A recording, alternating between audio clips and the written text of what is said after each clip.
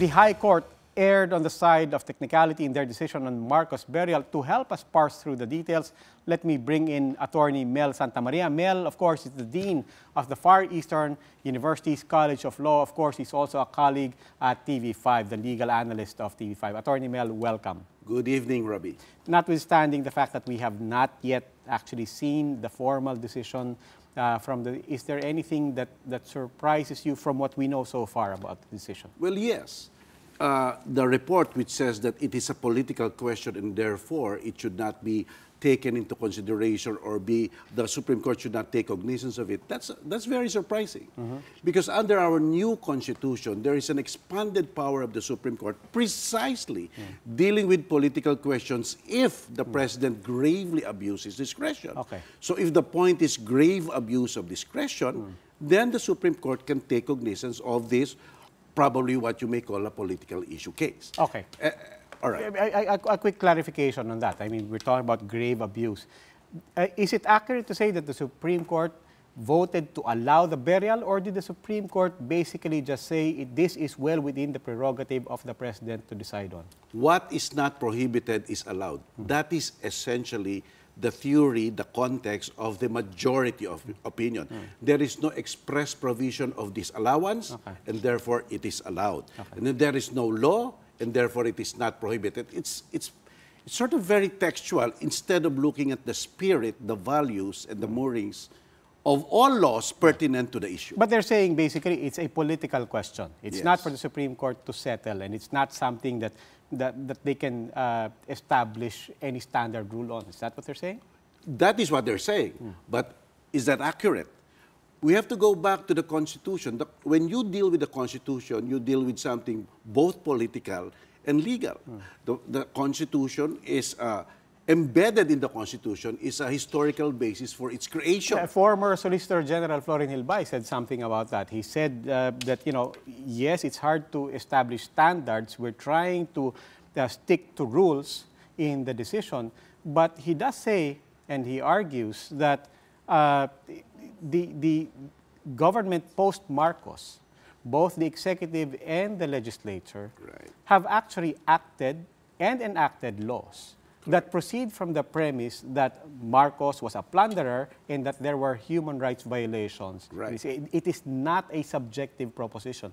Do you agree to that? I agree to that because you have the legislation on the reparations law on human rights victims, and it is clearly stated in that law that it is a state policy to recognize the atrocities of Marcos and that victims must be compensated. Yes. Not only that, you have the PCGG law. Yes. And that is the law that, you know, created this agency which, you know, got hold of all these billions of pesos, and that is undisputed. So both a huge type of larceny and human rights violation, so that is undisputed. So yes, Florin Hilbay is very correct. These are determination of facts, both legislative and judicial, which you should already accept. Okay, so not to review the arguments of those who were opposed to this from the very start, what happens now? After the decision from the Supreme Court, what happens now? Is it self-executory? Can the Marcoses bring the body now to the libingan ng mga bayani? Where it's still subject to a motion for reconsideration. Okay. But the more important focus now, Robbie, is probably not the Marcoses, but the Supreme Court. So the focus is accountability. When you litigate, and you litigate on a public office and a public servant or a previous public servant, there are only two questions. Accountability or impunity. That is the overriding consideration. So we've seen the Supreme Court decided highly political persons like Enrile, like GMA, Gloria Macapagal Arroyo, or even like Binay. And in almost all these cases, it leaned towards impunity. Enrile was given bail. GMA was acquitted. Binay, yes, the condonation doctrine was abandoned but not made applicable to Binay. And then you have Singson. He was convicted in Hong Kong of drugs, and yet when he was tried to be ousted in the Congress, he said, no, he cannot be ousted. So if you look at the trend, it seems that at least by way of perception, the Supreme Court is leaning towards impunity if people involved are highly known. And what is remarkable in this case is that the person involved is dead. Okay. So he seems to be alive. Yeah, I mean, that's a good point. He seems to be alive. In fact, he seems to be more alive than ever.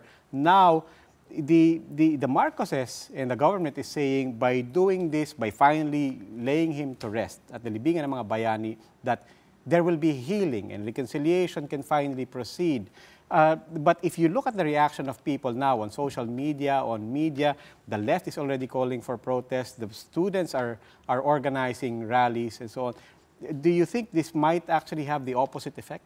Oh, definitely. Merely the name of Marcos is a polarizing name.